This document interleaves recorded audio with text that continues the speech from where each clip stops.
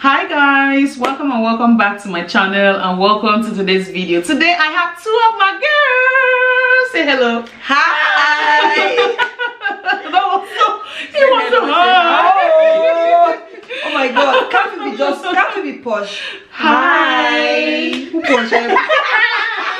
Anyways, in today's video I have Stephanie and Tessie here with me. So in today's video we are going to be talking about friendships, okay? Because you guys know we're friends, and we're going to be talking about why friendships don't last. If this is something that you want to hear, then please do keep on watching. So the very first reason, I'm going to start first, okay? I'm just eager to share it. I'm really eager to share. I swear. So the very first reason why I think friendship don't last is the cancel culture. I'm going to tell you guys what I mean in a minute. Like, you see two people who are friends, or a group of people who are friends, and they have a little, maybe two of them have a little misunderstanding, and instead of them to like call themselves, talk about it, what you did, I don't like it, do it this way. They just, this person has offended me. I block. Cancel. That's the word. Block. That's what it's saying. If you don't talk to me, I block you. If you give me a block, I block you. If you do this, I block you. If you do this, I block you. Come on. If you block the first person and you move on to another friend, you block the person, you move on, block everybody. You're blocking everybody. But I believe that people should try to talk first. Understand the reason why, discuss, communicate, because even in marriage couples have issues, serious issues, but they don't say, okay, because you have this family, I block you. You know, they talk it out. So try as much as friends, people should try to talk, work on your friendship, work on it, talk things out, hear the other person's perspective.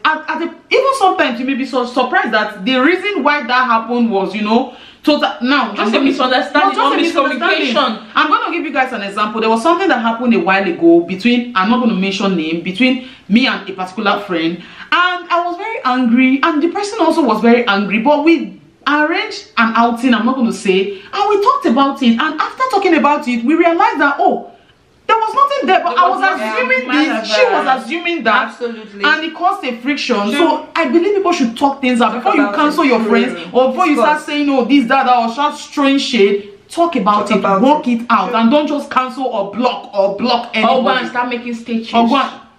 Because if you have a problem with me, you write a status, I will screenshot and post it also. Then you'll be shocked. Like, am I not talking to this girl? I swear. I said I go post them back. I will pretend. If you're giving me the energy that you're pretending you're okay with me, I will just screenshot yourself. I'm sharing my friend's status, and your name will be there. I will post it till you come forward and tell me. It's true. That's what I'm saying. Talk about it. Don't throw shade. Don't give attitude. That's useless. Shade. Like, it's uncalled for. It's actually wrong. It's uncalled for. You see people go to that. Some people, it's uncalled for. Come on, this person is your friend. Try to work it out for them. When you see that it's not working at all, yes, we're not saying that you should be a carpet. Like, anytime you're the one trying to fix, the person is just doing anything. It's true that in life you cannot just be the carpet. People keep stepping on you. There will be a time that if you see that you're really trying to always fix, you can take a step back and like let them do what they want to do. But first of all, try to work on it. You don't just cancel people like that. In my opinion, because there is a time in this life you realize that you may have everything, but if you don't have family, friendship, you lack everything. No matter the money, you can't buy real friends. Can you increase the money? You can't buy real friends. If you have the whole money and you're lonely, what will you enjoy it with? What will you do? You go on vacations alone. So it's really, really important to stop canceling people, because everything in this world is built, even friendship. True. You build, you work on it, work it. Then when you work it to an extent and you see it's not working, but not just the slightest thing. In the beginning, you just cancel relationships. It's a no for me. It's a no for me. So Stephanie, what other point do you think? Another thing I think why friendship don't last is lack of respect. These days, people do not respect friendship. What I mean by that is, a friend, you're all friends, you know, and because one particular person among all of you jokes a lot, laugh a lot, play a lot, you just automatically feel. I wrote something on my status the other day. Avoid feelings at all costs. You just feel like that person is stupid.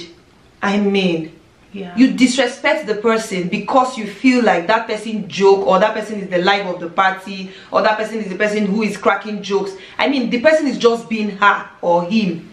You know, don't disrespect your friends because you feel like they are themselves. Can I chip in? Yes, I feel like in this respect aspect, no matter what, it's like a couple, a husband and wife. No matter how much I know about my husband, I would respect I cannot see him finish. Exactly. I cannot disrespect him. I know his weakness, I know his strength, But I've seen his body, I know his flaws, but I still respect him. That's what I believe. No matter what you know about your friends, even if you think that they are not up to your level, some people disrespect you because they think that you cannot afford what they can afford, which is very uncalled for. Your stuff is your stuff. My stuff is my stuff. Don't disrespect me because of it. Or because the person is playing too much with you, or because the person, don't. If you don't want the friendship, then you cut it off. You talk to the person and you usually move on instead of just rubbishing them. I've seen some people who you weigh their friends. You weigh them. Exactly. You compare this friend. This one is valuable. This one is no. Because all fingers are not equal. We cannot all have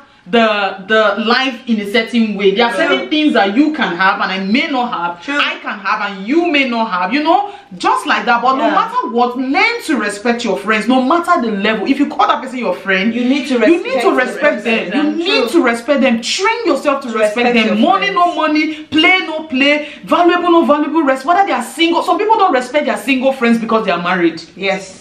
Because you have a man in your life, you think the ones that are single, they don't deserve your respect. You need to respect them, okay? In any situation, learn to give your friends respect. If you respect your friends, they are going to stick around for the long run. Yes, because the issue of respect is actually broad, like she discussed about it. Like it's broad, but it still boils down to the fact that respect your friendship. Very important. Respect your friend. Anyways, I hope you guys are catching one or two from this video. Okay, so the next person, the person is going to also tell us one thing that she thinks why friendship doesn't last and what to do about it. What do you think? Yeah, I think one reason why friendship don't really last is people just stop trying. Exactly. People are no longer so intentional in so many things about life because they have, for example, you cannot also blame them. For example, people have gone through a lot in friendship, they've gone through a lot in relationship, so they stop being intentional. But you cannot punish B because of what A did to you. Absolutely. So they just stop trying. They stop trying to overshow that I really care about you, or they stop trying. I really like my friend. Because why? Because maybe that friend is not the same like you. Like yesterday I listened to a preaching. They said Joshua Selma was saying that before you take somebody and go and report to your pastor, go and report, my husband keeps doing this, my friend keeps doing this, why don't you try to change yourself? Check yourself. Check yourself first. Stop trying to change others. Person when you've not, because most of the time, like, okay, I would talk about me. I am too emotional, and when I see that my friend is not so close to me, it hurts me. And when I try to act like that my friend, I hurt more. So you cannot try to be like someone that you are not. If you see that you are that person that you don't care checking about your friend or with your friend, stop comparing that because your friend did not overcheck on you. But that doesn't mean that if you are that friend that doesn't check, you should just stay because they keep checking on you. But then this is a vice versa thing. Vice versa. The points you said, people stop trying. And people have become unintentional in relationships. People stop trying. For example, we are all friends, and you can't continue to give.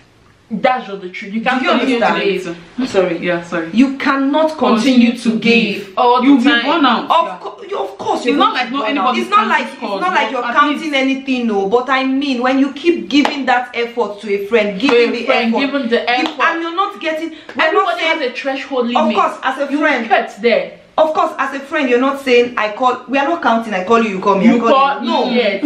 But what we are trying to say here is, I cannot, for example, I cannot continue to come to Joy's house, bathe her, do her hair, cook for her, and she would not come and visit me, even if it's once. Even if I come 30 days, let me say I come 29 days in a month, and she comes at least once. is something. At least you know her reasons. Do you understand? But not just to blank me out. You're not trying at all. And you expect one person from me. You want that side to be the person trying. It doesn't work that way. It's a collective effort. Exactly. And then you realize that there is this friend, you say, hey, me and this my friend will always talk, but then you decide to try something, you stop calling, and then you realize that for 1 week or 2 you people have not talked. Then you start feeling like you know you're the one who has been given the whole energy. You just talked about me as well. I do it a lot. Like I call, and then at a point in time I just tell myself, Stephanie, can you hold back a little? Can you hold back? Babe, that's what I've been doing. It's so painful, and I start feeling hurt. I'm the one who starts feeling. I'm gonna ship something in. What I'm gonna say is that what you have said is right. What you have said is right. But another thing I'm gonna add to it is that there are people are different, right? Yeah. Like me, I am very vocal with my friendships. I don't know how to hide it. If I love you, you will see it. I am all over you. I am talking about you. I am intentional about you. I am talking nice things about you behind your back, in front of you. Everybody knows you, right? So I believe that when you are the one giving and you now realize that the next person does not have that qualities, study the friend, study that particular person and know what the person can do. But then sometimes you try, you compromise. For example, Joy is the one calling me. For example, Joy is the one calling me like every time she calls me, and then she stopped calling me. Do you understand? And then I still did not call her back. Still did not call. What if there is something wrong with her? Will you be able to forgive yourself? Exactly. When you do not check on your friend that has been checking on you all the time is the one that is on you. Will you be able to forgive yourself? To forgive yourself, knowing that something bad really happened to my friend, and because she stopped calling, I did not even make cancel assumption. Don't assume. Do you understand? You can't sit in your house and imagine that things are okay with everybody. Not to talk of your friend. Because I'm living loud. That's why I don't use my Instagram to judge me. All of us are living fake life. If you like what I want you to see. Don't live your fake life on IG. Do you understand? I post what I want you to see. Basically, just check on your friends. Check on your friends. Be intentional. Be intentional about your friends. If you really value the friendship, because some friends I'm sorry to say, they are so nonchalant about their and it's wrong. They'll say this I am. This I work on it. You don't want. If I see somebody giving an effort, you see somebody trying to do something and out of your way, it may not be in that particular way, but it can be in another way. The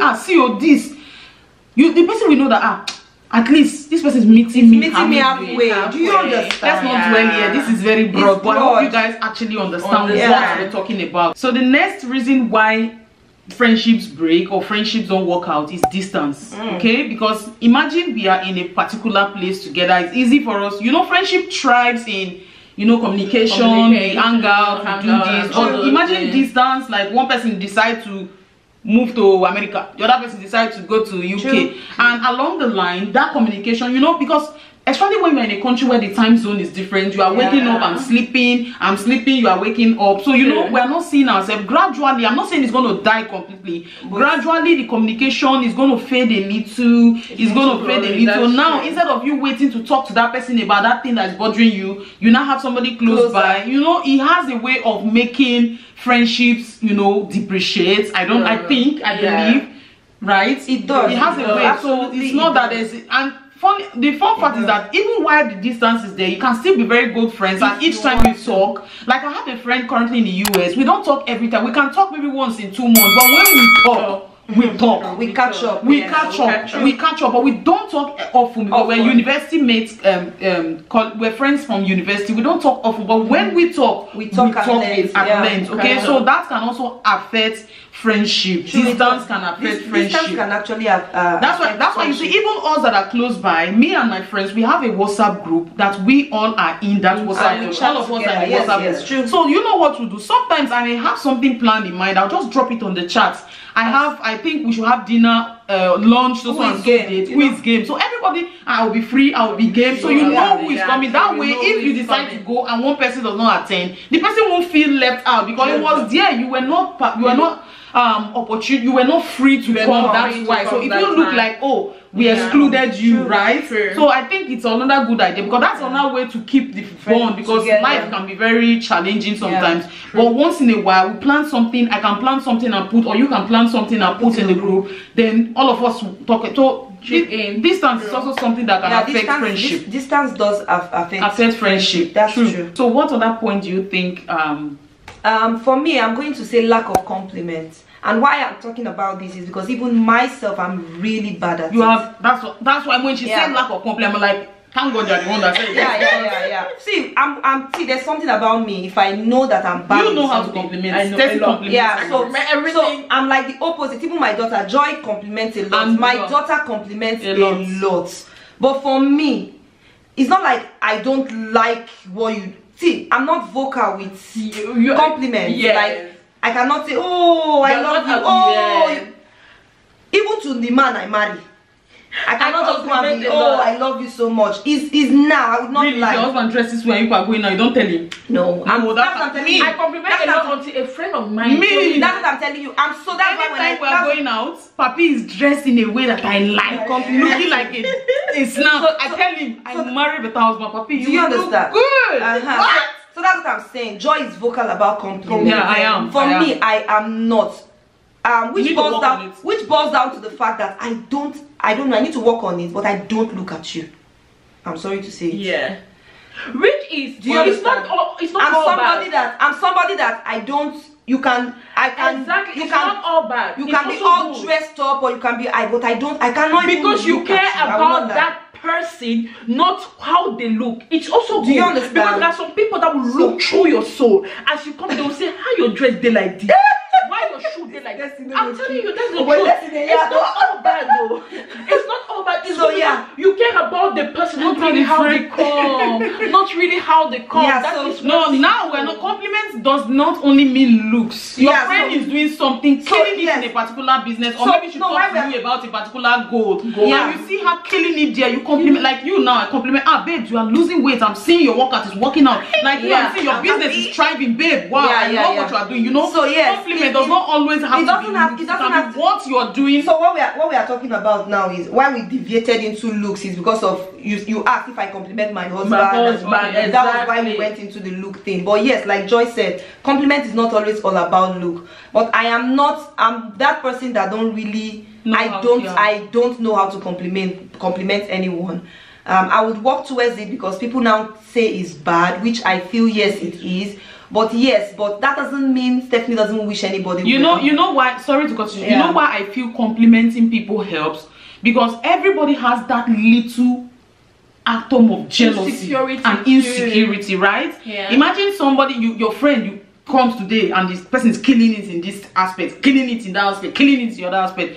A normal human being, every human being, even God is jealous. You start feeling, but I'm not doing so well in my own aspect. But when you compliment the person, it now removes the energy. You cannot even feel that negative energy again. For example, it now makes you like it now makes it you feel like you're celebrating. God bless you. For example, I've been feeling so low because I'm on a weight loss journey. Let me tell you, I've been working out seriously for like 1 month, even with a personal trainer. Even with I got into the bathroom because I was dressing because of this video right? And I looked at myself. I'm like, damn girl, why are you killing yourself? You're like, nothing is happening. And then Joy just walked in. I saw her. Joy's like, babe, how have you lost weight like that? I mean, that thing changed me from 0 to 100. No, but yes, complimenting. You understand? I feel better. So it's good. That's why I brought it up. Complimenting.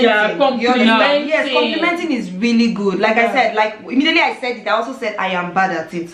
Compliments go a long way. Compliment is good though. Because there are days where you second guess yourself. You are leaving the house. You just second guessing yourself. You just need somebody there are days like the other day you came to my house. And you said something, I'm sure you can remember. Joy, how do you do it? Your house is this clean. How do you do it with these 2 boys? And I'm like, God, you just put the right word in her mouth. Because there are days I look at myself and I entered this house. I was from the gym. I thought I was entering palace. The house was so organized and I'm living alone. I'm single. Right now, my house is not clean. It's not something that I do every time, but once in a while when I'm able to do then, it, if it's you hear it from somebody, it helps you. Now I'm not just saying about looks, it goes deep. Okay, but then that is where we all got it wrong. It goes the deeper. fact that I said I don't compliment, I can say this kind of things. This kind of you're things, trying. you are trying. Exactly. That's what I'm saying. That's what you say actually. If it's that one, I do it. You're trying. You're doing good. Like now, you were just saying that for YouTube will give it to Joy. I said because yes, exactly. Both of us you cannot. Exactly. Yes. If it's that one, I can do. If it's that one, you do. But the compliment that I was bad with, not just the compliment that I was bad with is the physical appearance. It's the physical appearance, and it's not because I don't want to compliment you. It's because I'm so sorry. I don't look. Exactly. When you know your friend so much, sometimes you have to compliment her, even when you don't see that progress a lot. But you know that she's working on something. Like something. I can talk about the December or November when she stopped breastfeeding Jessie. She added a little bit of weight. She was on it. So she was talking about in January. I entered her house one day and said, "Oh, babe, you've lost weight."